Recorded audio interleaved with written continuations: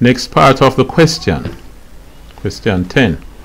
Hence, find the values of h and k that satisfy the matrix equation, all of this plus 0.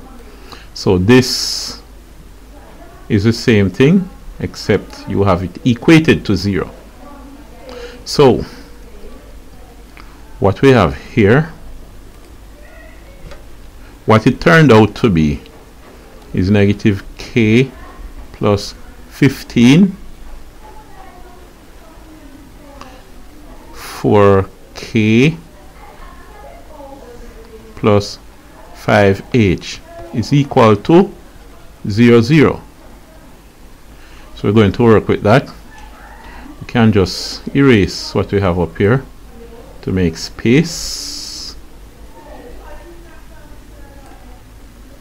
and move this up a bit. Alright, so we're working with this. Now let's move this up a bit. With all of this now, what you can see is that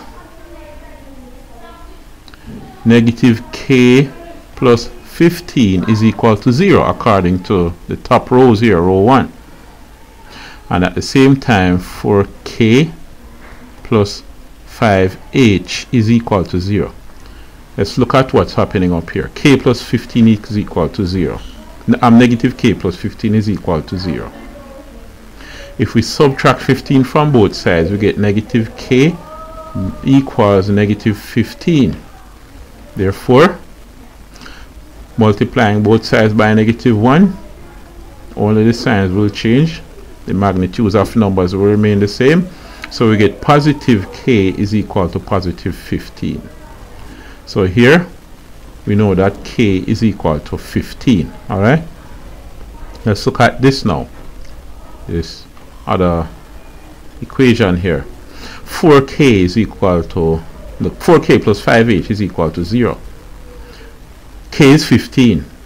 So 4k, remember, it really means 4 multiplied by k. So it's really 4 multiplied by 15 plus 5h is equal to 0. 4 by 15. Alright, let's make some space. We use this already. Let me just draw a line here to separate the work. Alright, so it's continue working over here. 4 by 15 is 60 plus 5h is equal to 0.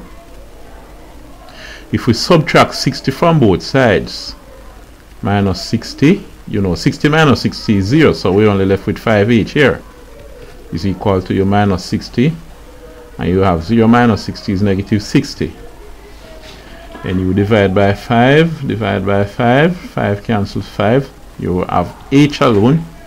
H is equal to 5 into 5, 1, 5 into negative 60 is negative, you know, 5 into 60 is 12. So here h is equal to negative 12.